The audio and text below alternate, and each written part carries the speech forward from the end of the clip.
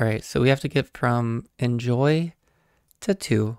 I love that it's just a number 2. All right, they're pretty far away from each other. Let's give it a go. So my first thought is just to say 1 because I don't know, it's kind of funny. We could just say numbers. I want to see how close all the numbers are to each other. I won't do that because that's a little bit boring probably. For most people. Some people might enjoy it. I would enjoy it. A lot of people enjoy numbers. Let's try number. Yes, we made a circle. Now, who enjoys numbers? I would say a mathematician. Mathematician. We'll get there. There it is. All right. That doesn't connect to number, but it's very, very close. We'll just say math. That should connect those two. Yeah. Nice. All right. So now we just need to get to enjoy. Okay, so let's maybe like a teacher. A mathematician could be a teacher. Nice. And then a teacher could enjoy teaching and learning. Okay, how close are these to enjoy? They're not close, but the closest is learning. Let's try fun. I thought that would be close to enjoy. It is, but not close enough. How about appreciate? That should be connected to enjoy. Yeah. All right, now you need to connect to learning or something. Okay, what about like study? Is study close to appreciate? No. How about like analyze? Okay. Yeah.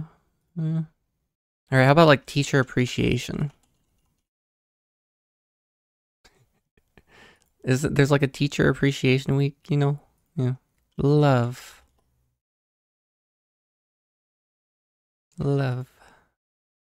No. Love and math aren't too far away from each other. Maybe just like a book. How are you doing, book? You're like kind of close to a lot of things. A love potion. I don't know why we would guess that, but it's just, you know. Okay.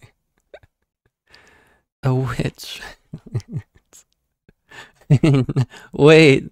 Oh, this is wonderful news. It seems like mathematicians might be witches. Not going to dispute it. Okay, what about a broom? Someone that loves to clean. Yes. And we got cleaning. No. Desire. Inspiration. Okay, what about this? Like a hero. Your hero's a teacher or a mathematician. Or a witch. Okay. Yes. Yes. My hero is a witch. Okay. Well. From enjoy to appreciate. From appreciate to appreciation. That makes sense. From appreciation to hero. From hero to witch. From witch to mathematician, of course. Mathematician to math. Math to number. And number to the number 2. Look at that. That's pretty great. I don't really know why you're close.